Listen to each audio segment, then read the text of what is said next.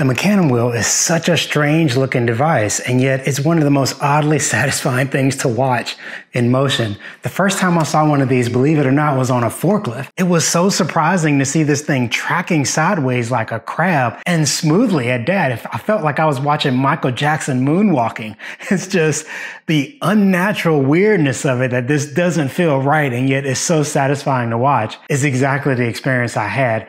I wanted to know, how does it move like that? In order to really understand how the Mecanum wheel works, we need to see it from the bottom. And that's why I've got this camera set up right down here. What we're gonna do is give you a view from underneath. I've got a remote control card that I've put together. We've got some Mecanum wheels. Let's take this step by step and see if we can figure out how we can get all these weird motions from this interesting tire design. Let's get started.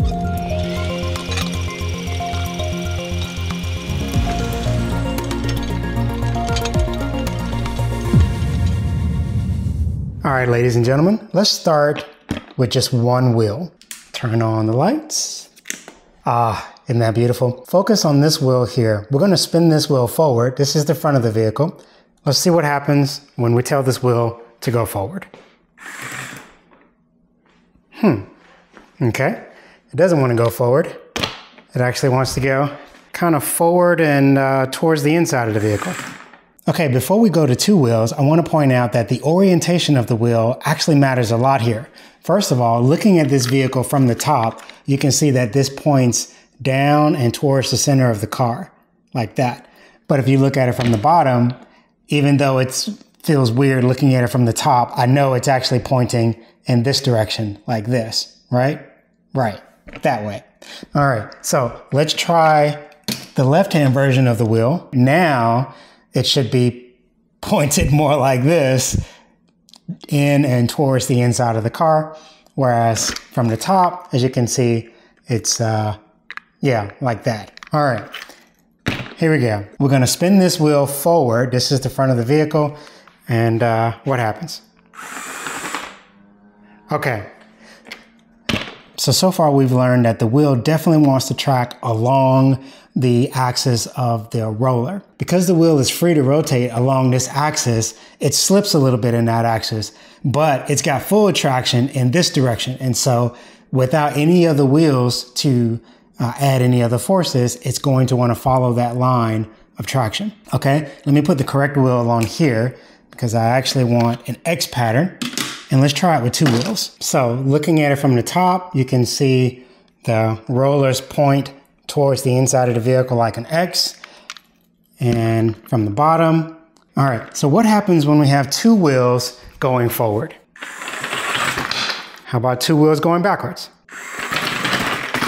So here's where things get interesting. When there's only one wheel on the vehicle will tend to track along the axis of the roller that's in contact with the ground. But when you combine the two, they go straight. Well, why is that? Well, if we look at the direction of the forces that the car, each wheel wants to push, we can see that some of the force is actually being canceled out. The way we do that in physics is we will take a force vector, the line in which the force is acting on, and we divide it up into X and Y coordinates so it's a little bit easier to see where the energy is going. In this case, you can see that each wheel has a force pointing in and a force pointing forward. Well, the two forces pointing in are equal and they cancel each other out. It's like adding 5 and then subtracting 5. You get 0 force in this direction, but you still have all the force going forward. And therefore, you get forward motion. But the clever part is you can decide which forces to cancel out by deciding which direction you rotate the wheels. Let me show you this. If we put the two wheels on the same side, like so, now we can track sideways like a crab. Let me show you.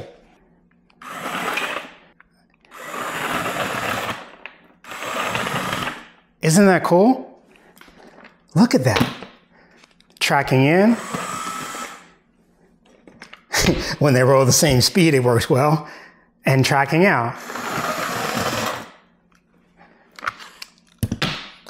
And because we have 4 wheels, we can double that force and get them all to work together.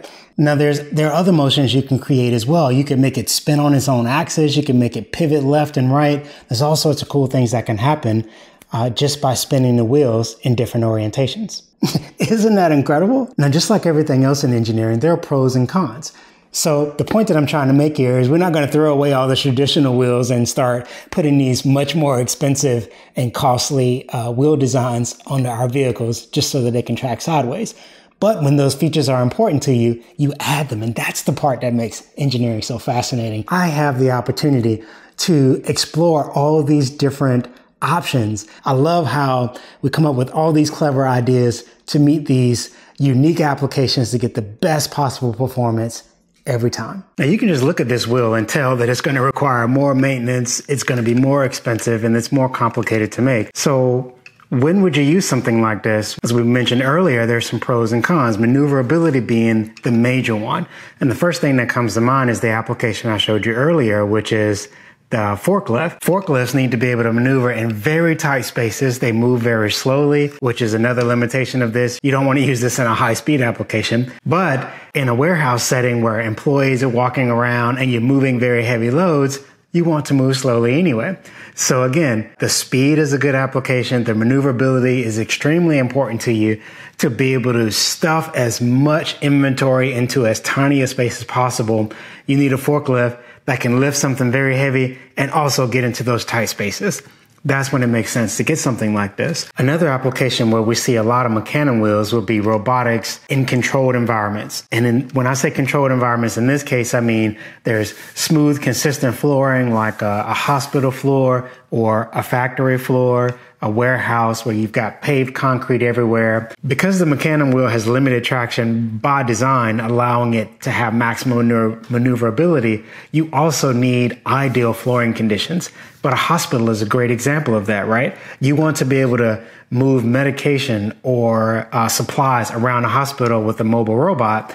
A Mecanum wheel is a fantastic example of fitting that application. In this kind of environment, you'd want to have sensors that let you know when you are about to run into an obstacle, whether that obstacle is a moving patient, hospital staff, it could be gurneys or carts in the hallway. And so maneuverability is extremely important.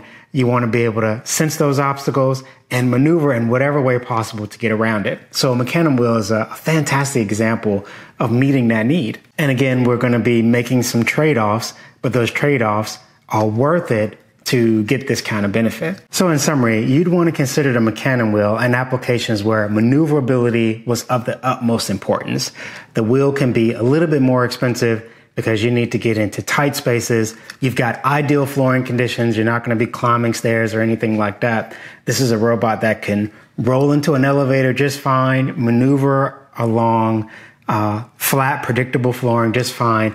Now, I wouldn't consider this wheel to be very precise because by design it can slip, but it doesn't mean you can't use it in precision applications. For example, you could have a robot arm on top of a Mecanum wheel-based base, maneuver into position. It won't be the perfect position, but it'll be very close. And then your robot arm may have a camera or some other means of detecting its distance to the object, reach out, grasp it, whatever the task is.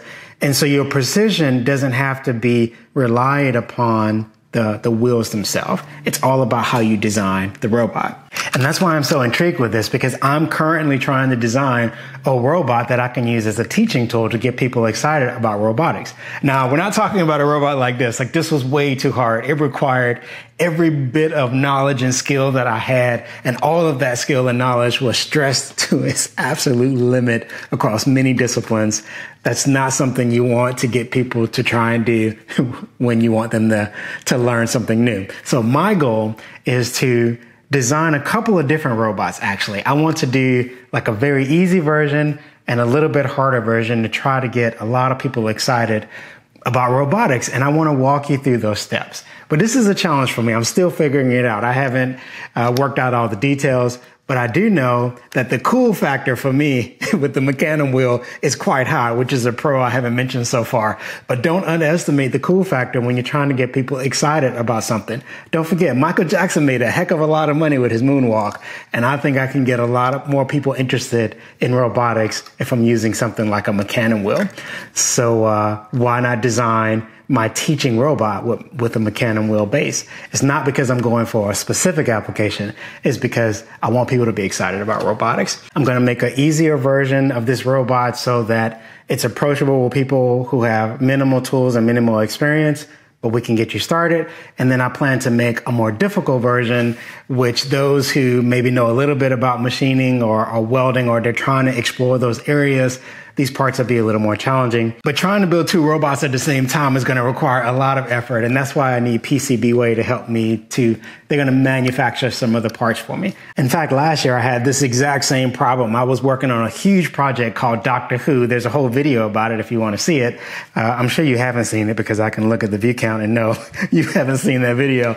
But I can tell you that that was one of the most challenging large-scale builds I've ever made. And PCBWay printed these giant resin prints. I couldn't get anybody else to make this except them. They came through for me in a huge way. And so I enjoy working with them. They also, of course, make PCBs. They do sheet metal work. They do CNC machining. In fact, I had to replace the faceplate on Jarvis in an incident we won't be discussing here. But anyway, all I did was send them the 3D model. They machined it, sent me the part. Everything was good, and I was back in business. Now, you're going to hear more from PCBWay later in the series because they're going to be making parts for me. But I did want to tell you before the builds even begin, if you're looking to get some custom parts made, check out PCBWay. I'll put a link in the description for you. Okay, so final piece of business is we need to make some decisions about what we're going to do with this robotics project. I need to figure out a budget. I'm trying to decide, what are people comfortable paying? Like, if you had to spend